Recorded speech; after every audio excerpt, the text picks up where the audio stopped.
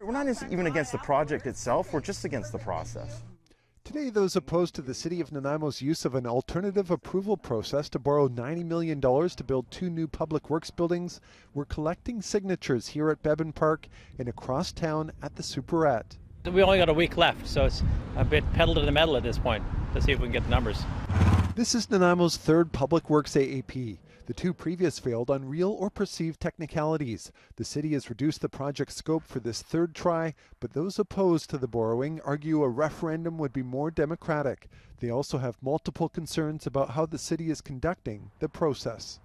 The city's removed signage, criticizing the AAP process and advocating for a no vote.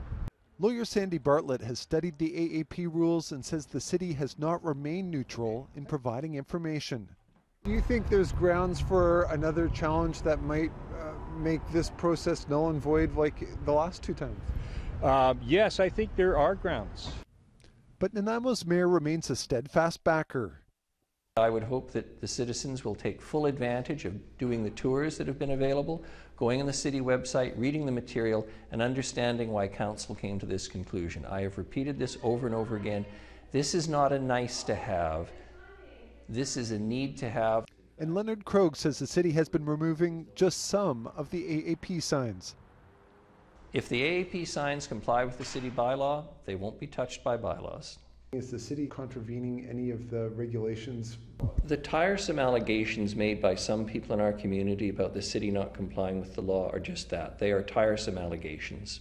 They're not accurate, they're not fair.